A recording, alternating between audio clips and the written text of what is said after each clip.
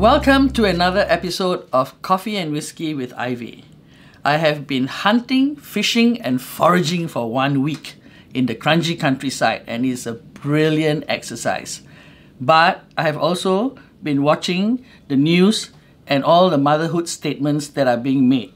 So I will share some of them with you later.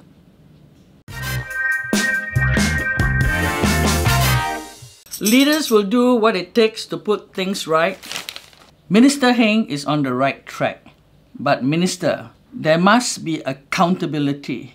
Don't just kill the foot soldiers. Look at the people at the top who are earning the fat salaries and get them to pay for not doing a good job.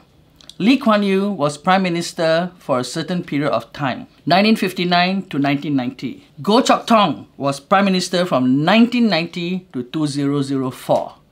After 2004 till now, which is 14 years, when we started paying them the high salary, it was no longer doing the right thing.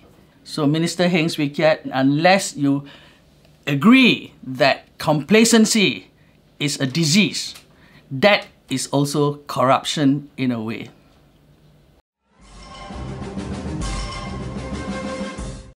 SAF aims for zero training deaths with new safety rules. Another motherhood statement.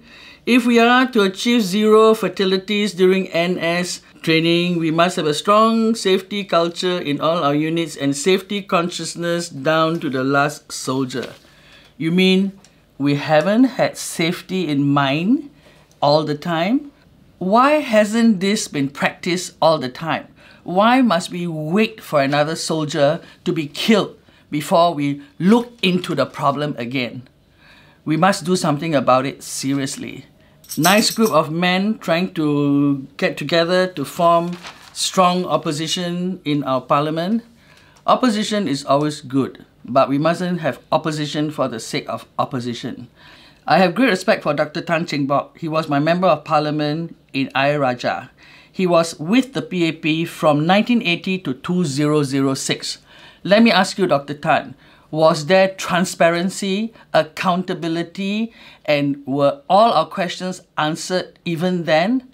What is going to make the difference now? Is it because you're now older and wiser? But we do not want opposition for the sake of opposition and creating a mess in Parliament. We want seriously honest and dedicated people. Kidnapping in Johor, this worries me because the other day when my driver was driving me, this car came right next to me and I couldn't see any of the passengers in the car. I was ready with my knife. It could be a kidnapper. Why do we have so many cars with so many dark windows? LTA, please do something about it. More in Singapore turning to adoption. I really respect and admire these people. They are so selfless to adopt children whom they did not create. In fact, they're doing the world a favor. There are so many unwanted children and more people should adopt. In fact, in Singapore, we should make it such that there is no unwanted child. Every child who has no home should be adopted. In fact, I want to give myself up for adoption because I'm now an orphan. Any takers?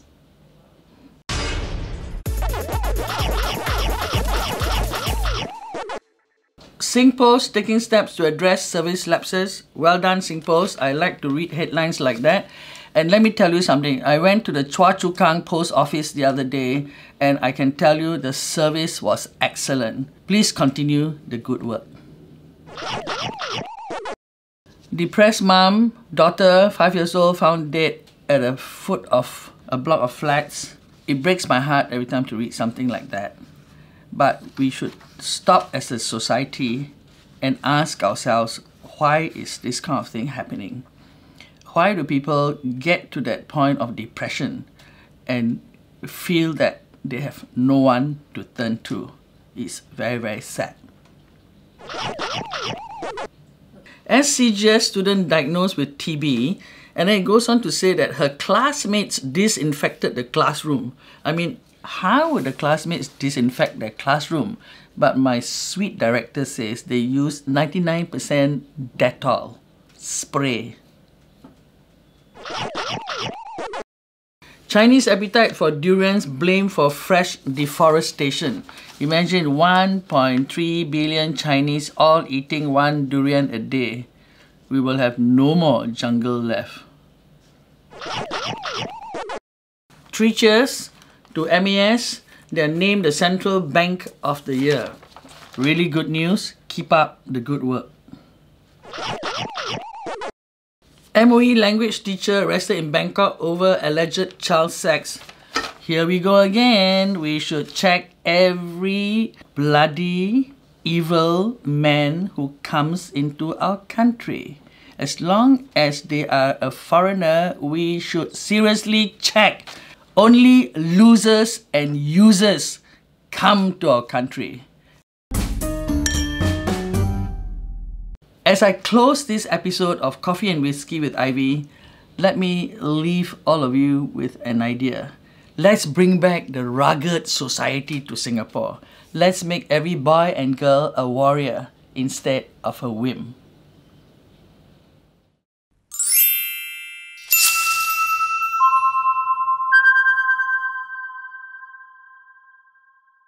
Thank you for watching Coffee and Whiskey with Ivy. Please remember to subscribe.